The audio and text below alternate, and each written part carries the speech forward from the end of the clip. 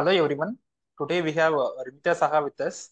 She have secured all India rank of 566 in civil services with the anthropology as the optional. In the Indian Forest Service, she secured all India rank of 125. That anthropology part was already covered by respective faculty. In this session, we are going to see only about the Indian Forest Service. In the Indian Forest Service, she has chosen optional one as we have to choose actually two optional in the Indian Forest Service. She has chosen first optional as agriculture and the second optional as the geology. So welcome you, Rimita. Welcome you. Thank you, So regarding the introduction, she has studied her engineering in electrical engineering at NIT Durgapur. She also studied her MTech. I think it was in power system Yes, from the sir. Indian Institute of Technology, Delhi. Yes, sir. So the first and foremost question that I want to ask you is, Rimita, why did you choose this combination, like agriculture and geology combination? What Yes, incentivized you to choose the option, these two options? sir. First was, sir, agriculture. I chose because agriculture in the paper one, as I went through the previous year questions, so I found that agriculture one questions are quite a bit similar to the GS3 paper that we study in CSE, Civil Service Exam mains. So Okay, therefore, I thought it will be easier for me to write or study in during the 2 months gap that I'll get after civil services. So that is one of the reasons that I took agriculture. And then after that, the second option I took as geology. Geology I took, sir, one because this was the one of the best options that I could have taken after what was left after I took agriculture. So therefore I took geology, and as well as I had consulted with few friends and they had also taken geology in their last few attempts. So therefore I thought that I'll get resources, quite a amount of resources for the geology part. Therefore I went for geology and agriculture. okay, Rimita. What are the area that overlaps with the GS3? So the first thing that is overlapping, mainly in the paper one part, there are many overlapping topics. For example, so cropping patterns, Hmm. then weed management, forest management, then irrigation techniques. So these are the few topics that I thought that was quite overlapping between GS3 and agriculture paper one. Ramita, how long did you study actually per day? If there is 24 hours, how long did you study? Because actually, I have seen you have taken three different optionals.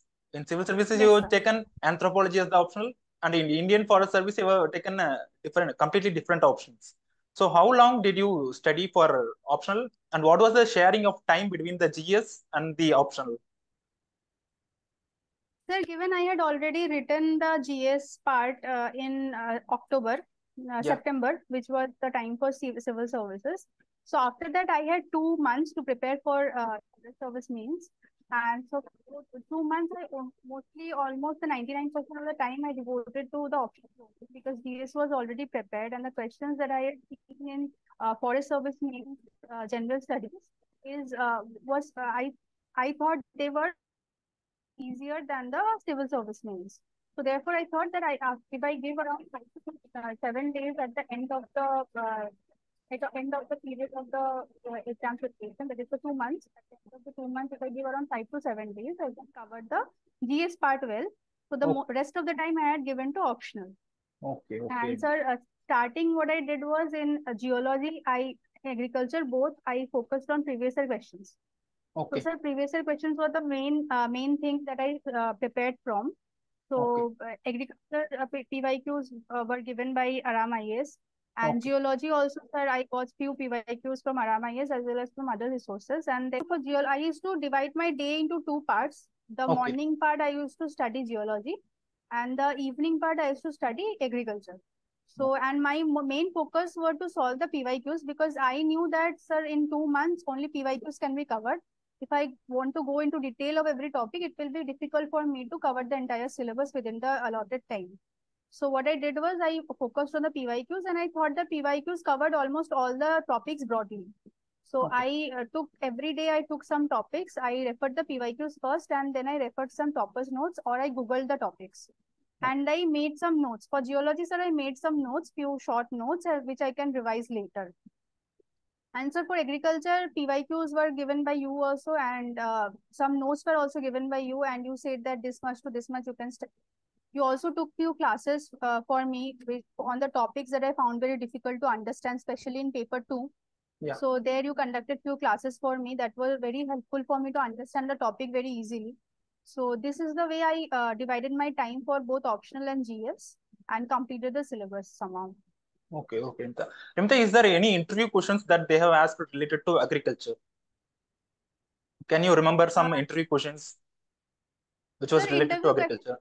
Yes, sir. They asked me about the cropping pattern around my area. This was one thing that they asked, and Yeah, also the irrigation technology that generally is being developed. There is. They asked me about some model of water conservation that yeah. is being used in my locality since many years. So that is one thing I could not answer, but that was one question. Cropping pattern they asked, and also, sir, few important trees and all that are there that generally in our locality. So mainly, sir, they combined agriculture, the Okay. topics of agriculture, and they combined the places that were there in my DAF, and then asked me questions. Okay, Rimita. Actually, is there any mistake that you have committed in the past? If God has given you a chance to rectify those mistakes, you kindly mention those mistakes and you just suggest the future aspirants to not commit those mistakes. Is there any mistake that you have committed during your preparation, especially with respect to mains preparation? Sir, one is one mistake that I had done in my several previous attempts was a lack of planning and the strategy to choose the proper option planning, how to strategize my like days ahead, and also sir scheduling every day and like dedicating every day to simple topics that I can cover in the day, and also limiting my plans for each day. I did not over plan because when I did over planning, I used to not be able to complete it.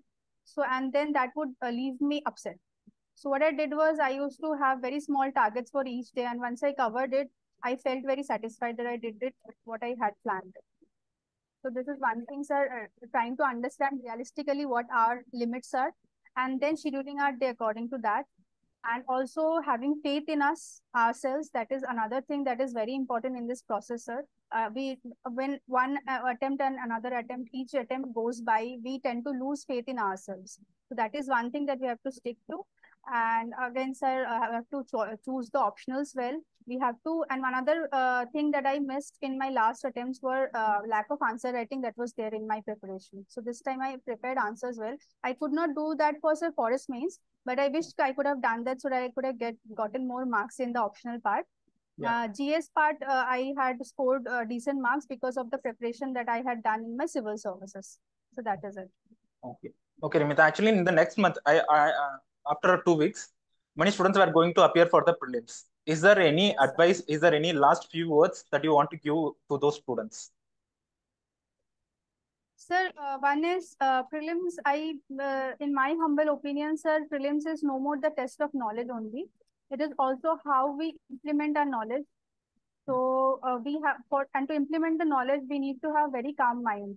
So when we have a very calm mind, and only then we can use our common sense, we can trust our intuitions. So therefore, we have when during the prelims exam, we cannot have anxiety. We have to be very calm, and for that, whatever helps us, be it meditation, be it talking to any friends or family, whichever calms us down, we should do that. Second thing is trusting our intuitions again, because when something clicks in our mind during the exam hall, it is because we have read it somewhere. Maybe we would not remember the source from where we have read, but if we are kind of our intuition is telling that this is the answer, then we should trust it somewhere. Third is for the last few days that are left, we should not read new topics again, because many students that I've seen, including me in the past, what we used to do is whenever we saw few topics somewhere, few notes somewhere, we used to always feel that we are missing out from the race if we are not revising that topic or reading that topic. So that is not what is required. We should not go chase more new topics right now. What we have studied till now, that is only the things that we need to revise right now. So revise multiple times whatever we have studied. Have a very calm mind. This is not a do or die situation. This is just an exam, and we have to give our 100% to the exam. This is it. What we should go with into the exam hall. Okay. Okay, Rimita. That's the advice. That's the advice that you want to give to future aspirants. Okay. Okay, Rimita. Thank you. Thank you so much for joining with us. So really, really, you deserve the success. Your words and your advice will be highly helpful to the students and for their upcoming journey. And from on Thank behalf of Aram IAS Academy, I thank you once again and my best wishes to you in the upcoming journey. Thank you, Rimita. Thank you. sir, and sir, through this journey, the most important parts that have been played are by you, sir, and Aram IAS. I will express my gratitude to you as well as the academy, because in every situation, whenever I needed some help, I got more than I required. So this is one thing that I will always be thankful for, and that is what I wanted to. Okay, okay, Rimita. Thank you, Ramita. Thank you once again. Thank you so much for joining with us. I think your schedule was also very tight. So I was so happy that you got into the service finally. So always Thank do you, sir. something to Thank the you. society. My best wishes to you and to your family also. Thank you. Thank you, Ramita. Thank you for Thank joining you, with sir. us. Thank you.